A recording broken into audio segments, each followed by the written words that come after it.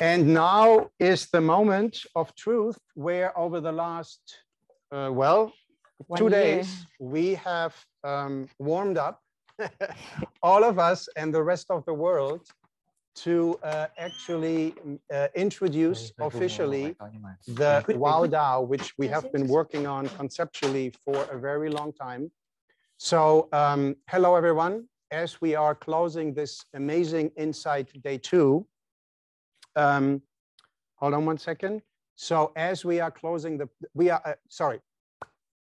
are Amazing Insight Day 2, AI and Web Summit 2023. We are proud to officially open the door for the AI developers to join the WowDAO. So let me explain. In the next 15 to 20 minutes, you will learn about the vision, the benefits, and how to build the ecosystem with IP NFT protection. How to get engaged with working groups. We will disclose details about the product roadmap, and most importantly, we explain how to integrate a decentralized governance. And we have all learned that that's one of the key things to actually pull this off in the first place. So what do we as a membership organization aim for? Well, we aim to decentralize the AI democratization of it and enable developers to control their own destiny. Can we stop for 1 second? I have a question.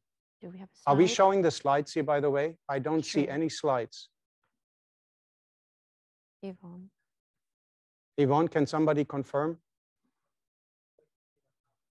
Okay, I appreciate that. Thank you very much. And if we go to probably slide number 1, maybe even slide number 2. Okay, here we go. So let me go. What is the WowDAO? Okay, here we go. So the WowDAO, can we go to the next slide for a second? I want to check something. Okay, here we go. Now we are on track. Thank you very much, and sorry for the hiccup. So what is the WowDAO? The WowDAO is the first decentralized autonomous organization for the global AI community, a blockchain-based cooperative ecosystem that supports the entire process of AI inventions, from innovation to funding to commercialization. Anyone can easily innovate, protect intellectual property, and share their AI inventions in a secure and transparent manner. The mission is to solve existing core limitations for developers to maximize their return on investments. Examples are the dominance of a few global hyperscalers. Next slide, please. Next slide, please. Inefficient commercialization, the absence of equitable rewards, and the need to serve multiple development platforms. Next slide, please. The value proposition. The WowDAO's value proposition is to provide a comprehensive ecosystem controlled and owned by its contributing members, a supporting team of AI thought leaders, corporate executives, investors, a merit-based ownership governance, IP safeguards to protect and commercialize AI inventions, and ultimately decentralized AI development by bringing it on chain.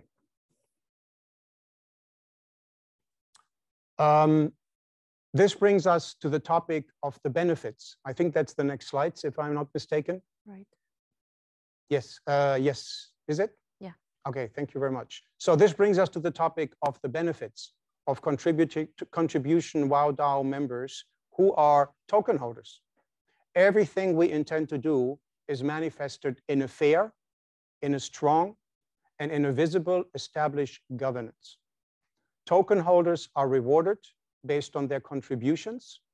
They receive profit sharing from the joint pool, have access to AI tools and IP pools as well, and to grow their business to get early access to potential investors who are hopefully viable part of the ecosystem. So please join us all in this exciting and rewarding journey. And with that, I would like to introduce Chris, one of the founding members, to explain a little bit more about the additional values that we have to offer. Chris, over to you. Thanks so much, Thomas. And next slide, please. So as Thomas mentioned, WowDAO is building an ecosystem. We're building a cooperative, something where all of our users, all of the participants own a part of what we're building together. At the core of this is tokenized intellectual property. Our core design around this is inspired by protocols that have been developed by Molecule, where I'm also an IP legal advisor. Molecule is a tech company in the Web3 space that has been largely leading the development of WowDAOs and the really emergence of what's called the decentralized science movement. Now, the question immediately arises, how does one make a WowDAO IP NFT, and what exactly are these things? Well, it's remarkably simple. Simply draft a description of your AI project and the intellectual property rights that you wish to license into WowDAO. This can really take any form that you may want it to, although we intend to be developing templates so that it becomes easy, transparent, and sort of scalable as we all look at the inputs into the IP-NFTs that we'll be using inside WowDAO. What's so important about this is that you can retain all legal title to your intellectual property, and you have full control over the terms upon which you want to license your IP into the DAO. You then mint your project description and these IP rights into what we call an WowDAO IP NFT. What that really is simply an attachment of a PDF of your project description and the IP license rights into a non-fungible token. And what this does is this also legally assigns the IP rights that are being licensed into the token itself, such that whoever is the token holder is now the owner or controller of those rights that are sort of enumerated within. Now, with your IP NFT, you can do something truly revolutionary. You tokenize your IP NFT into fungible cooperative IP tokens. These are unique to your unique IP NFT. And what these cooperative IP tokens can be used for is they can be sold, auctioned, or otherwise distributed in whatever way you see fit to people, investors, or other collaborators that you want to help co-govern the development of your AI project and of really the IP in your IP NFT. So why is this so revolutionary? Well, tokenized IP and distributed governance over IP development present the first time in history, I mean, truly the first time in history, in the history of the intellectual property economy, that investors and collaborators, IP producers and builders can actually have liquidity and pricing mechanisms for early stage IP. With this, we can align market incentives to provide graduated funding and rapid scaling for successful projects. The demand for cooperative IP tokens increases in accordance with ongoing IP validation. And we use these economics to really further design the economic engine and the alignment of economic incentives that we're building through the WowDAO cooperative. Next slide, please. And as you heard on our panels earlier today, and as Thomas rightly mentioned, there's a significant amount of regulatory uncertainty that DAOs face when really, going through this noble process of democratizing AI through blockchain-based tokens. And what we're doing with WowDAO is moving cautiously. We have no intentions of trying to build something that creates a token system that's amenable to pump and dumps or anything like that. We're much, frankly, more serious. We're people who really want to build. And so we want to build a cooperative that really ensures that we stay out of legal trouble with any regulators, but that also allows us to move ahead with what makes sense and with what works. And so we, our sort of choice in doing so is to employ this legal theory that Yev, who you heard on the panel earlier at Launch Legal, pioneered, and that James at Oric has really helped to advance. And across top law firms and KPMG and other sort of big players, this model has been well validated in using a cooperative as a legal structure to organize this type of digital network co-owned by its participants. And so what we're on the path towards doing is organizing WowDAO as a cooperative in Colorado, in the United States, under the Colorado Uniform Limited Cooperative Association Act. A mouthful, but the nice thing about this is it's a template cooperative law that's common across at least 10 other jurisdictions. So we're building something that is also scalable and transferable and portable, not only across jurisdictions in the US, but should people ever want to organize a cooperative in Switzerland or in other places, the principles that we're designing our cooperative with are relatively consistent. Now, excuse me, membership in the cooperative will be distributed through a cooperative membership token. This token is largely non-transferable and provides each token holder a single vote in cooperative governance, a one person, one vote kind of token. And this obligates the token holder to accept a legally binding duty of care over the cooperative and its rules. In a decentralized cooperative where we may really not know each other well to have the trust that one may want, what we rely upon are legally binding commitments to care. And this actually has some interesting legal innovation around it itself that emerges out of common law systems, things I won't get into now, but if anyone's interested down the road, there's plenty of resources we're drafting around this. And through the cooperative, we plan to launch freely transferable WOW tokens. These are utility tokens that the cooperative members can use to delegate governance authority and to exchange other value across the ecosystem. And while the cooperative membership token and WOW token work together to administer governance across the cooperative, we have, as I mentioned on the previous slide, IP-NFTs and cooperative IP tokens in another kind of parallel system working together to administer governance of the IP created by WowDAO members and cooperative IP tokens and decentralizing that governance. Now, together, these four tokens are designed to optimize a decentralized cooperative ecosystem where members retain ownership and control over their own IP, while also co-governing a pool of shared resources and even shared IP at the cooperative level. Next slide, please. And so what's really cool about this? Well, for those of us who've been in Web3 for a while, we know, again, decentralized governance, even when you get it right, it seems to have a short shelf life. New people come into the DAO. So many people across Web3 today are active in multiple DAOs.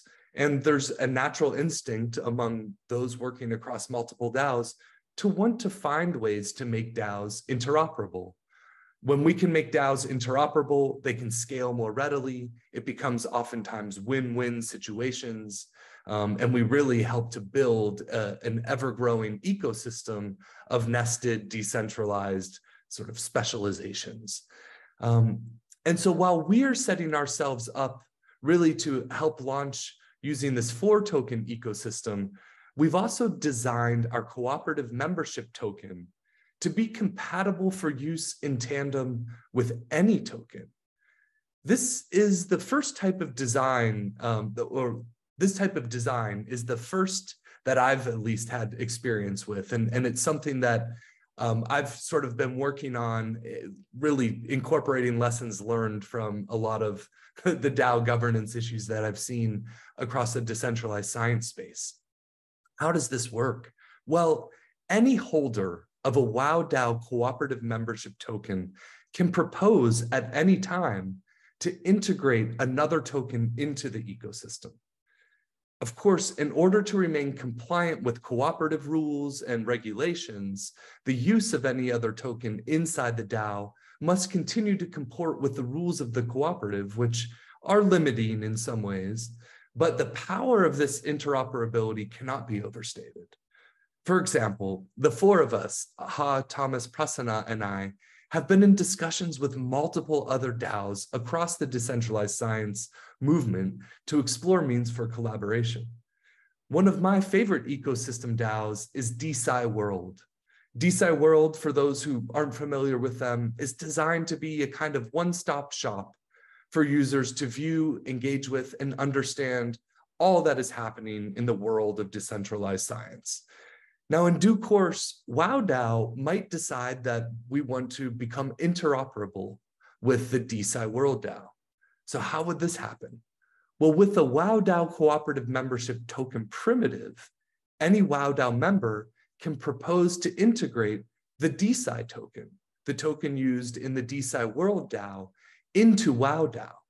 What this really looks like is a proposal to use 𝐸𝐸 to govern perhaps certain aspects of WowDAO, or perhaps a certain portion of a treasury that WowDAO cooperative thinks is worth co-governing with 𝐸𝐸 token holders in order to optimize some benefit to WowDAO that arises from integrating with 𝐸𝐸. And what's so powerful about this is that these means of integrating other tokens can be done entirely on WowDAO's own rules. It's really up to the cooperative itself to decide how and for what purposes any other token is to be used with the cooperative membership token. When in doing so, and really in any time this happens, both DAOs stand to win. Now, WowDAO would increase in this type of integration, WowDAO would increase the demand for cooperative membership tokens among 𝐸𝐸 DAO members so that they could unlock their ability to use 𝐸𝐸 holdings inside WowDAO. And this at the same time increases the demand and utility of 𝐸𝐸 itself, which strengthens 𝐸𝐸. These types of collaborations are things that we want to embrace in WowDAO and to really help us scale and to sort of allow the market for innovative solutions and efficient governance be sort of upgradable inside our system. Next slide, please. And here's sort of a quick visual to capture how this token system works. Think of the WowDAO cooperative and of course then the corresponding cooperative membership token as the gravitational center of WowDAO. Around this gravitational center, we can put any number of additional tokens into orbit. For example, what we're already planning to put in, the WOW token. This functions, as I mentioned, as a utility token for the cooperative. We have WowDAO IP-NFTs, which function as a means for the WowDAO cooperative to interact with WowDAO members' IP. And then we have the cooperative IP tokens, which function as a means for WowDAO members to invest in and co-govern specific projects and IP of interest from their WowDAO colleagues. And now any other token with any other utility can, of course, be brought into orbit. And this, again, is done subject to a proposal and approval by the other WowDAO cooperative members.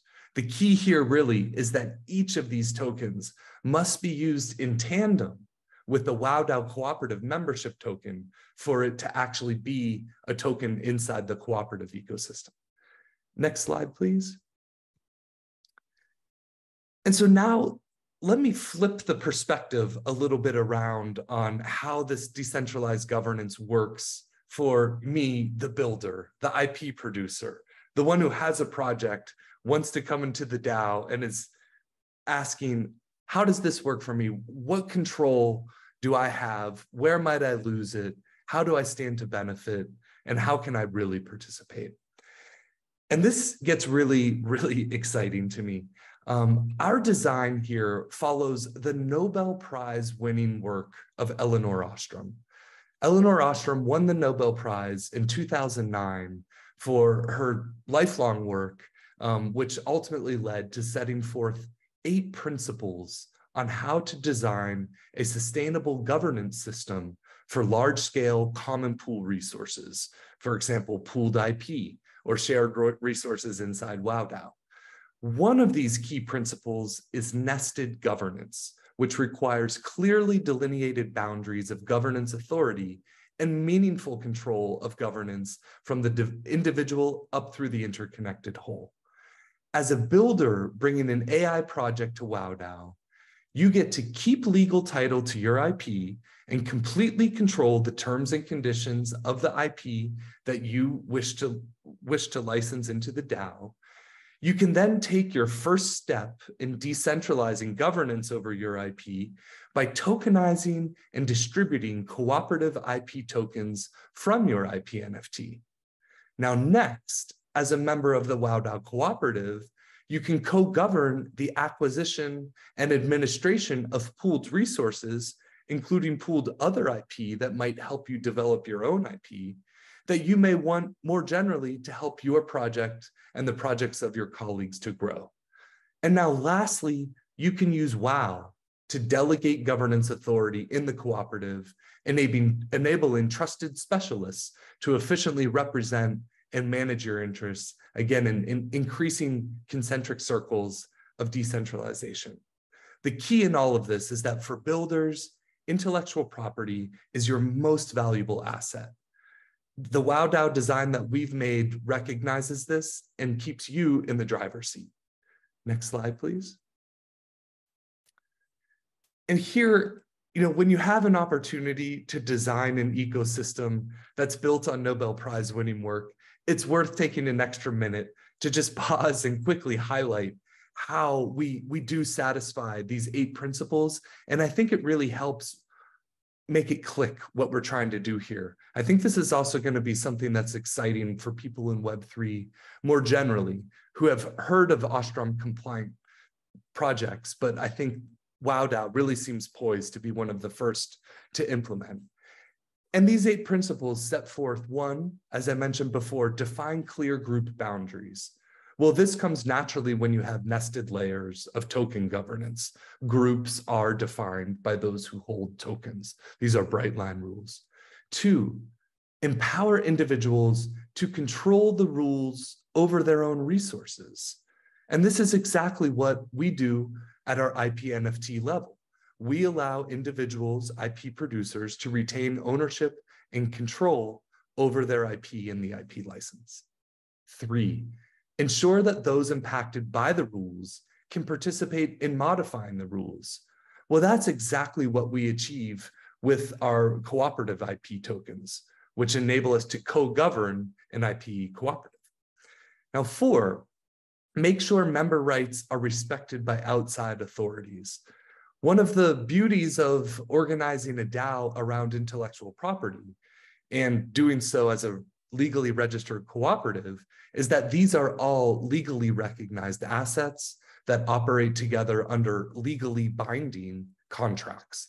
Should there be disputes, the initial step will be to resolve disputes inside the DAO, but should that fail, we have the recourse that already exists in the IP justice system or in private contract law to address any issues. 5, make sure member rights are respected by outside of, oh, I'm sorry, I think I doubled up on that one. Oh, we actually have a few doubled here. I'm going to skip through these in a second, apologies. 7, though, provide cheap and efficient means for dispute resolution. Here, we use tokenized intellectual property to outperform existing inefficiencies in the IP economy. For those who have had a lot of experience trying to license intellectual property in the existing IP economy, or you've ever had to deal with a patent troll, or you've ever had to litigate against a patent, and you find that 50% of patents litigated through to the merits are found invalid, generally, there's consensus among all of us in this market that there are a lot of market failures and there are a lot of ways that the system can be improved. Simply bringing IP on chain and tokenizing IP immediately solve certain inefficiencies in the market that I can further describe another time. But we have this encoded into our design as well. And last, build responsibility for governance in nested tiers from the lowest level up to the interconnected whole. And that's exactly what we've done, and as I described on the previous slide. Now, next slide. And so lastly, another problem that often plagues DAOs is that they decentralize too rapidly. Overly rapid decentralization leads to unintelligent growth and vulnerability to capture by bad actors. And here, we're innovating yet again. Inspired by nature's model for sustainable, organic, and decentralized growth, we're employing a first-of-its-kind Fibonacci launch for our cooperative membership tokens. Fibonacci sequences appear in everything, from branching in trees to the arrangement of leaves on a stem, to the fruit sprouts of a pineapple, to the family tree of honeybees, to financial markets, to computer science, and even to Sanskrit poetry. So why not to the sustainable growth of DAOs? Well, we will find out. Our Fibonacci, and for those generally curious in the math of the sequence, it's simply the sum of the two preceding numbers.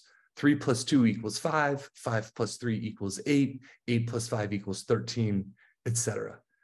Now, our Fibonacci launch begins with an initial cohort of 55 cooperative membership tokens, 55 being a Fibonacci number.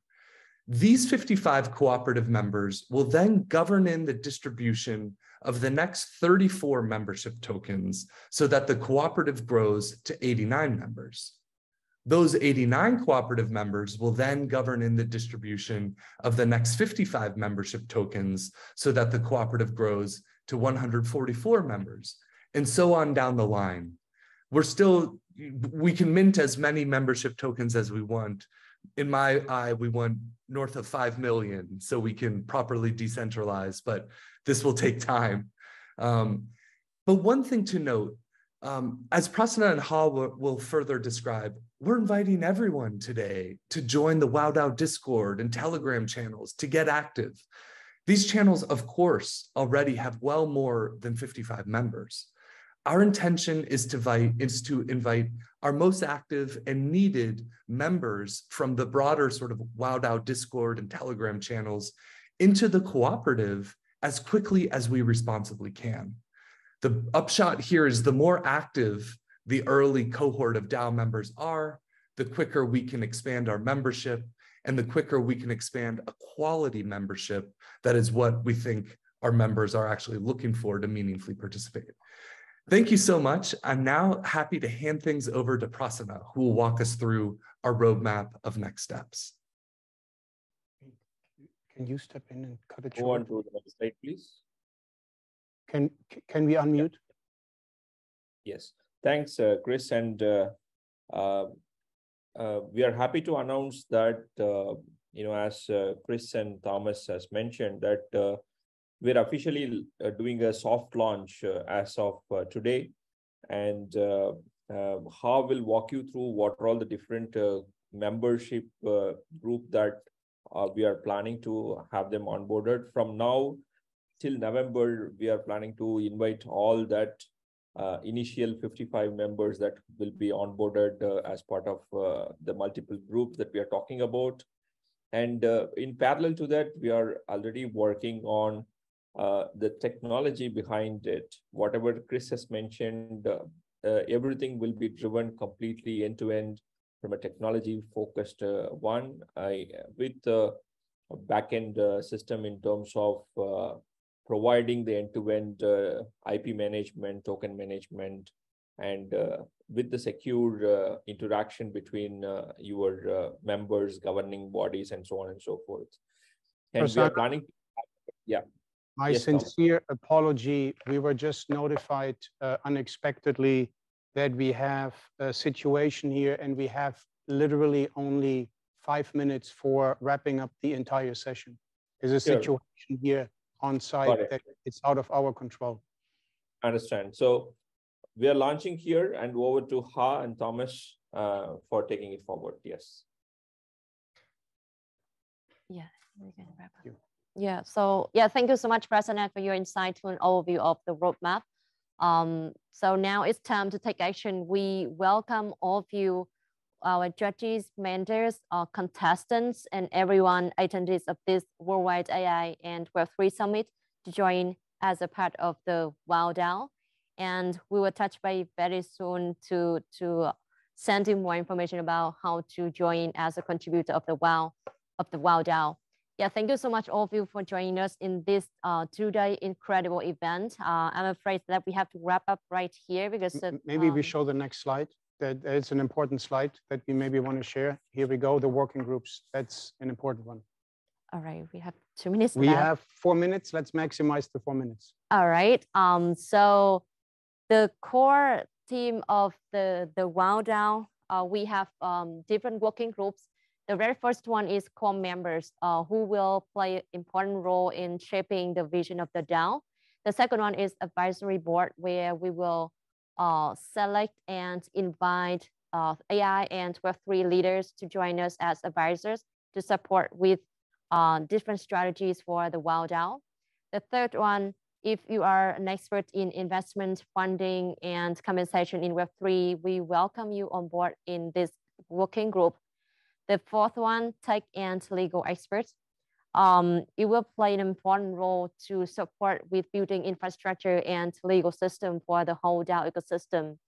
And last but not least, it's the marketing, community management, and growth group. We really want to welcome anyone who have experience in this field to support us to expand our exposure in different countries.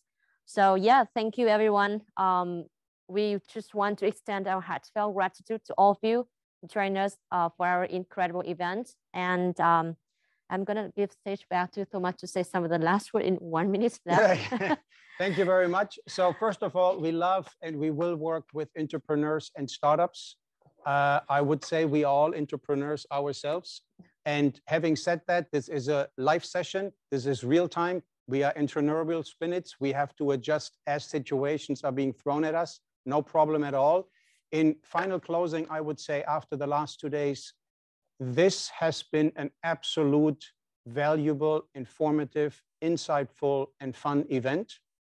We will make sure that all the videos for the individual panels will be properly edited.